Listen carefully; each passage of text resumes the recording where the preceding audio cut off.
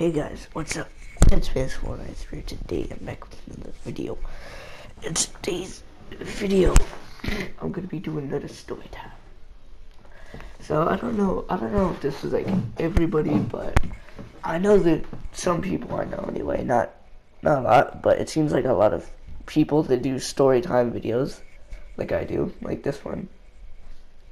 It seems like whenever they talk about school, there was always a time that they were like bad, and it seems like a lot of the time people were mostly bad in like, I don't know, like in first grade or like elementary school times. A lot of people were worse because when you're that small of a kid, you're not taught as much as you're taught when you get older, obviously. So maybe you don't always think about your actions and stuff.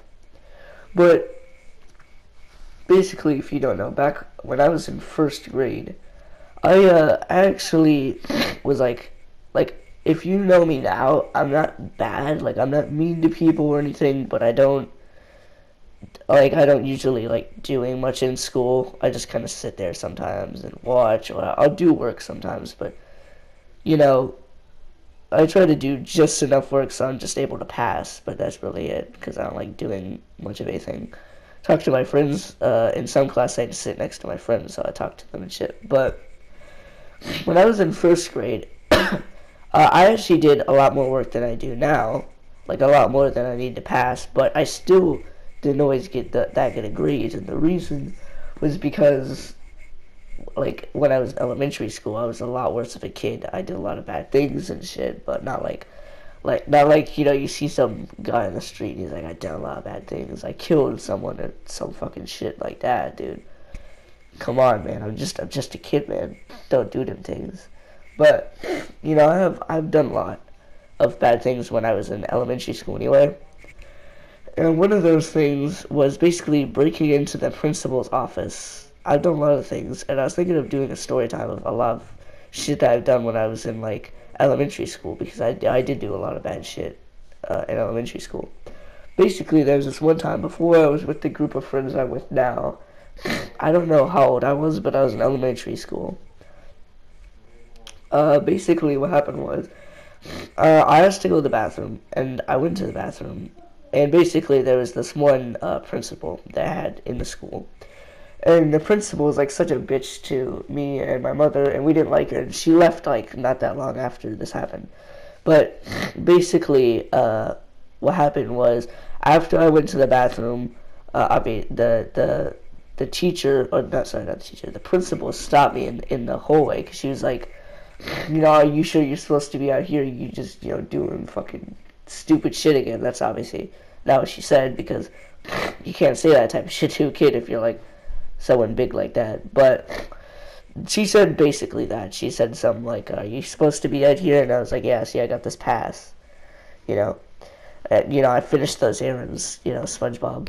But what happened was, I just was like thinking right after she left, and she's like, okay, and she just left. And I was thinking right after, I was like, what, I don't like her. I want to get her. I want to do something to like fuck up her day, because she's always such a bitch and I can't do anything.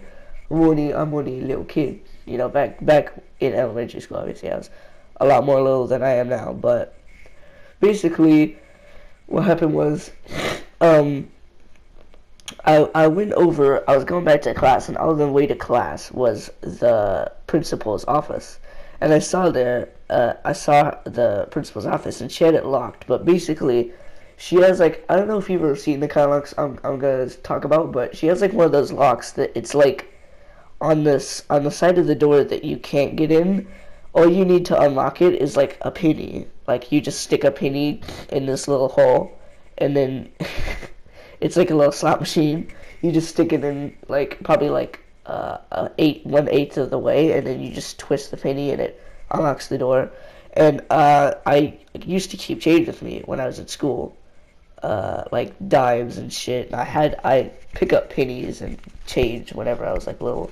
And where I used to live, apparently people were very clumsy because there's always like change somewhere. But basically, what happened was, I had a few pennies, so I used one of my pennies.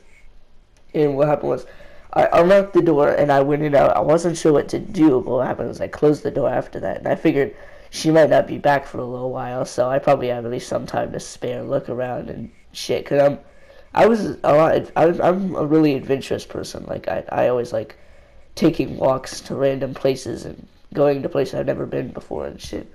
I'm just an adventurous kind of person. That's just the way I like to look around and shit, you know? It's just the way I am. But so I was looking around and I found some, what's it called? I can't remember what it's called at the moment. I found some coffee, that's what it was.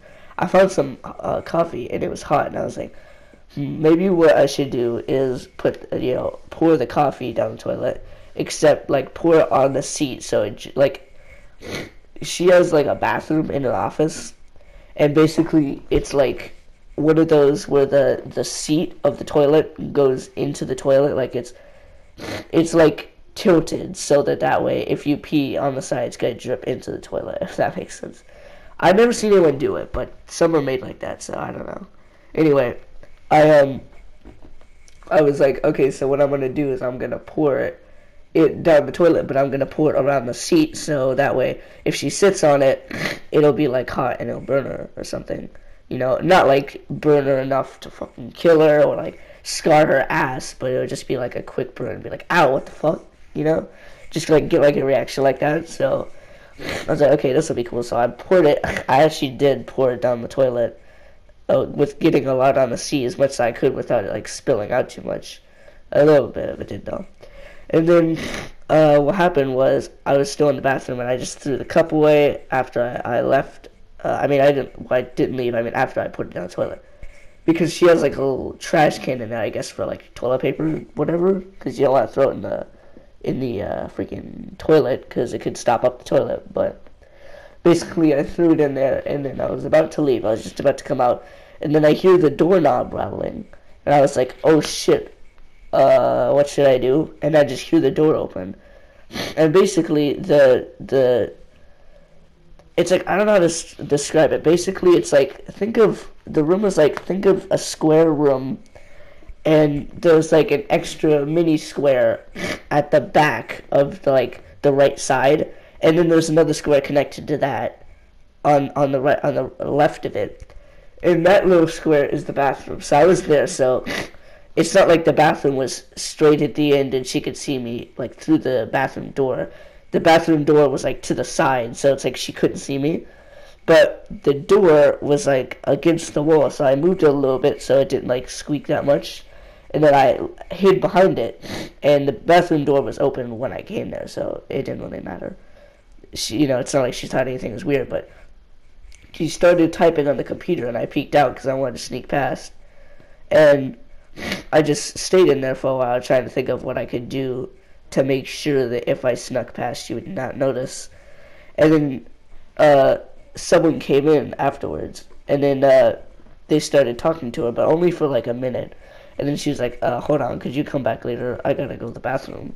And I was like, oh shit, what the fuck am I supposed to do? So basically the guy left, and what happened was, just as she came in the bathroom, she's about to sit on the toilet, and then what happened was that he didn't lock the door or anything. He just closed it. So what happened was, she was about to turn around, and I just like dipped. I totally just fucking dipped.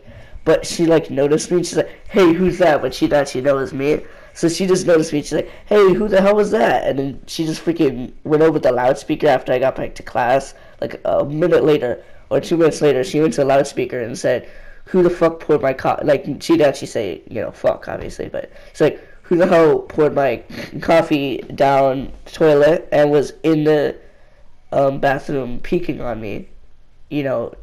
Basically like saying, who's hurting our privacy and shit. And I just like started laughing, and like one of my friends was like, "Oh my god, what did you do this time?" And I was like, "I'll explain it later." And that was just, it's probably one of the closest calls to getting in trouble, because I was pretty good at doing bad shit back then, so I usually didn't get in trouble for it. But I just thought it was a cool story because, she saw me, but it was like such a quick flash, she didn't actually know who it was. I thought she knew it was me, so I was like super scared. And then when I heard over the loudspeaker and she said, "Who did this?" Then I was like, "Oh shit, okay, I'm fine. Never mind that." But probably one of the best, probably one of the closest calls rather I've ever had, trying to, you know, fuck someone's day basically. But apparently she did burn her ass. Maybe, I don't know. She didn't mention anything about that. She just said, "Who spilled my coffee down the toilet?" And it was peeking on me basically. But yeah, never again did I go in a freaking office like that. An office, a classroom, I'll go in like empty classrooms, but an office, no fucking way, dude. That shit's too scary. But anyway, hope you guys enjoyed the story. If you did, make sure to like and subscribe and comment of what the funniest part of the story was to you, and I'll see you guys in the next story time. But I definitely thought this was one of the better ones. But share, and I'll see you guys in the next story time. Goodbye.